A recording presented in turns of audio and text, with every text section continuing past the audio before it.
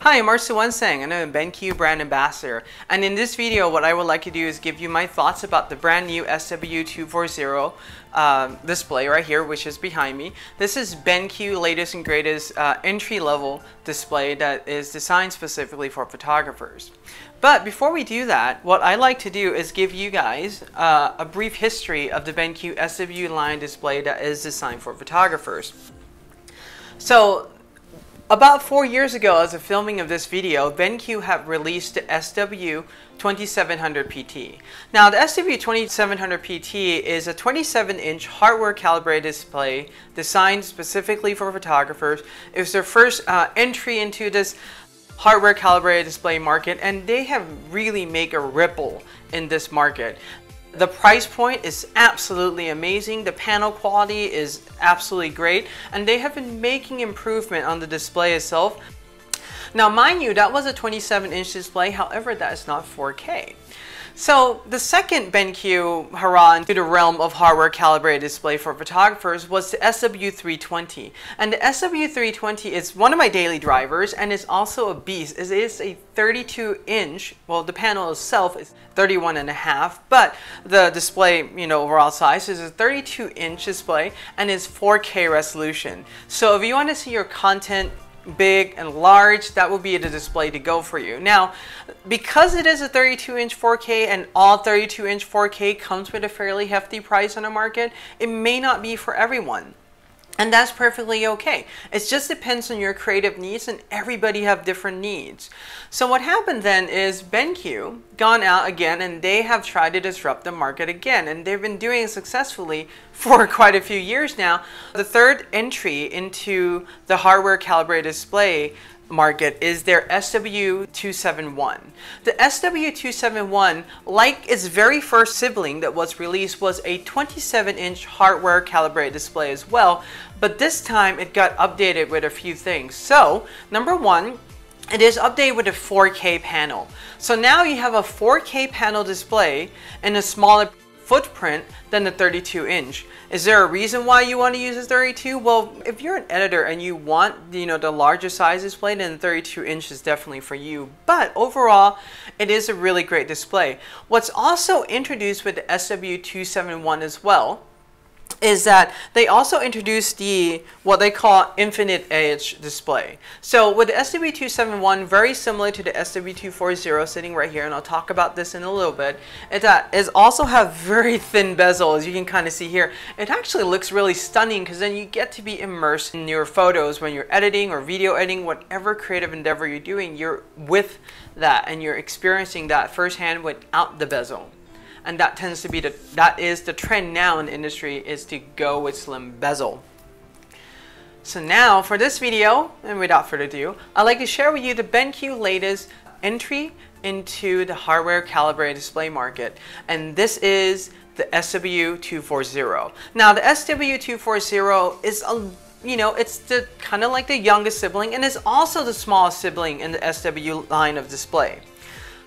It has all the capabilities of the other one. The resolution is obviously a little different because, BenQ did not try to cram in 4K into a 24-inch display, which I have a lot of respect for, because I've seen all the other manufacturers try to do that and the text become extremely tiny. It's kind of one of those where you can't really see and the experience is not really that good anymore. So this display itself has a 16:10 aspect ratio, and the resolution is 1920 by 1200, which is respectable for a 24-inch display. Now, what's really awesome with all the BenQ SW line, this is something that throughout the years I've used them and I have come to respect, is the innovation that they put into the display itself, but also the panel consistency and quality.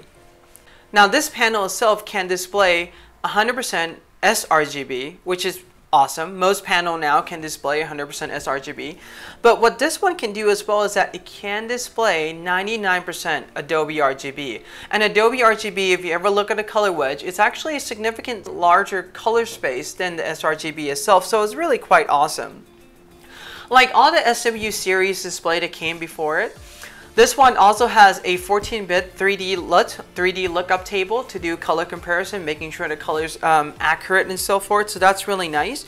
You would calibrate this using the Palette Master Element software, which is BenQ flagship software that is designed specifically for the SW series of display, which is really nice. If you have seen my other videos, or if you have first-hand experience using the BenQ or seen it in store in display and demos, the SW series of display, one of the things that you'll notice that every one that comes before this comes with two things. First of all, it always comes with a hockey puck for you to do the instant color adjustments and profile and so forth. I'm glad to report that this display still has it, but it's actually designed a little different, so that's number one. Secondly, it doesn't ship with the hood, but what happens to the hood, you can just purchase it as an additional accessory, and this is the only one in the SW series line that does not come with the hood. But you're not really missing a lot. It's still a great panel itself. Now, I mentioned in the other SW series that it has a hockey puck. Well, this one forgoes a hockey puck, and what they have done here is they actually have created a color mode hotkey here. So you can press and then you can change and scroll down and change the different preset color mode: Adobe RGB, Advanced Black and White Mode, DCI-P3, sRGB, amongst other color spaces, including your calibrated space as well. So they have kind of just gone in and reiterate the buttons and the menu a little differently. Now, the other thing is the usual BenQ standard thing that comes with their display is that it has a wide color gamut, as I just mentioned, 99% Adobe RGB. It also has an IPS panel. Now, I mentioned in previous videos that IPS stands for in-plane switching. Essentially, if you use this in a studio setting and you have a lot of people gathering around you, the person standing from the side here and the person standing from the front will be looking at the same picture with the same color consistency and the same brightness consistency without a lot of changes as you move from side to side. And that's something really amazing. Most of the display now are IPS. Not all of them are, but if you want a really good calibrated display for a photographer, IPS is going to be extremely important. Like I said, it has hardware calibration with a 14-bit 3D lookup. It has a color mode hotkey, and like I said, shading hood is optional. So that's kind of the display in itself. Again, you know, very simple design, very elegant. They have done a really good job again with the handling display, the ergonomic. For example, there is like a handle that you can just kind of lift up. They actually have changed the design of the base a little bit too. It makes it a little bit easier for initial assembly and so forth. So I thought that was really kind of nice. There's a lot of iteration that kind of happens with these display, and that's kind of really awesome. So anyhow, one of the things I want to kind of highlight in the display, and this is very similar to the other BenQ displays that we have seen in the past, is that it has a color hotkey. In this case, there's no longer a hockey puck. It's just literally a button on the display itself, and it's distinguished by these kind of like 3 circular dots in here. So you can just press the button again, and you'll go sRGB. We can turn the display into advanced black and white mode, which is awesome. Again, I kind of like the advanced black and white mode because if you want to see true black and white and not software render black and white, this is one of the best way to do it. I mean, sometimes depending on the display you use, when you turn a picture into black and white, sometimes you'll see that kind of green cast. In this case, you really see the true black and white, and you can kind of really get an idea of what the picture would look like, and I find that extremely helpful. So these are the kind of the 3 you can cycle through. This display itself, you know, similar to the SW240, which is a 27-inch 4K display, which is the 3rd generation. This is the 4th model, which at least that was a 3rd. They both come with 3 hardware calibration slots, and I find that really awesome with a 3 hardware calibration slot, because what happened is you can have multiple ways of creativity in terms of calibrating your display. Now, for most photographers, I recommend calibrating the display to about 80 candela because that's about what would match the print. But the nice thing about having a 2 calibration slot is that you can calibrate 1 for 80 candela, and you can calibrate slot number 2 for about 120 candela. So if you want it a little bit brighter, you can. And then you can have a 3rd slot. So if you have a laptop and you want to plug it in, you can have a 3rd slot being assigned to your laptop calibration, which is really kind of nice. So the fact that they add 3 slots for the hardware calibration slot and the hardware calibration profile on the display itself is something that I really love. Now, something that I didn't mention yet is the delta E value of this display. The delta E with all the BenQ SW line is always going to be under 2. And as I mentioned before as well, the delta E value is a variation between color. The average delta E is the average between all the colors that you know is being measured. And you want that value below 2. The lower the value, the better the color accuracy of the display.